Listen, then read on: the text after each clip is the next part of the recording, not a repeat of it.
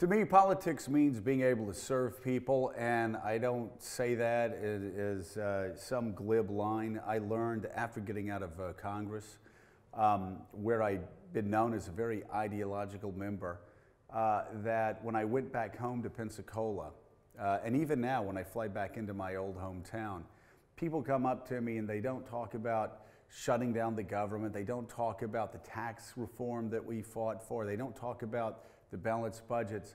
They always thank me for making a phone call on behalf of their mother or father or grandparents or children and being able to do something that they weren't able to do themselves. And that is move a bureaucracy, move an agency, or move somebody that was getting in the way of them enjoying their life. And it surprised me the further and further I got away from elected office that I had these people come up to me and talk about this more and more. And I found out you can really make a big difference in people's lives when you get involved in politics. So that's what politics means to me, a chance not only to make America a better place by fighting for what you believe in, but also a chance to make individuals' lives easier and better and more productive. I'm Joe Scarborough here at the University of Chicago's Institute of Politics.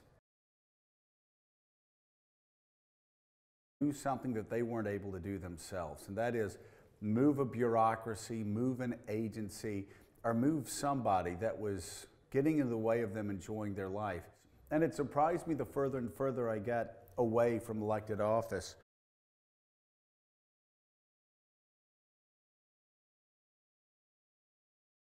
To me, politics means being able to serve people, and I don't say that as some glib line. I learned after getting that I had these people come up to me and talk about this more and more. And I found out you can really make a big difference in people's lives when you get involved in politics. So that's what politics means to me, a chance not out of Congress, where I'd been known as a very ideological member, that when I went back home to Pensacola, and even now when I fly back into my old hometown, people come up to me and they don't talk about shutting down the government. They don't talk about the tax reform that we fought for. They don't talk about the balanced budgets. They always thank me for making a phone call on behalf of their mother or father or grandparents or children and being able to do